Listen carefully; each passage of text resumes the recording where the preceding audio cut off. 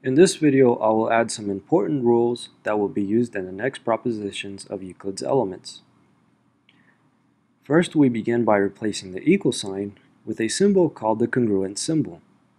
In Euclid's elements, we must only use the congruent symbol since we are not working with numbers, but only shapes, lines, and angles.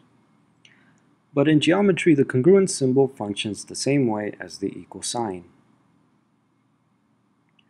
Next, in definition 4, we talked about angles and right angles, but we need to add an important rule.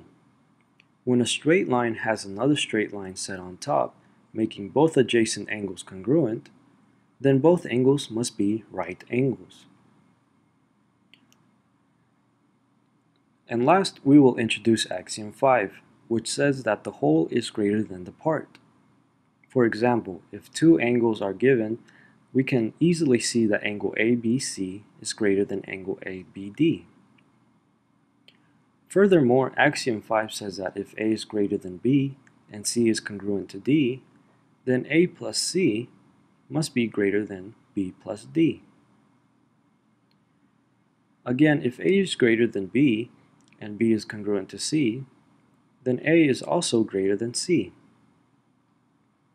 So this completes our updated list of definitions and axioms. Notice that there are gaps in our list.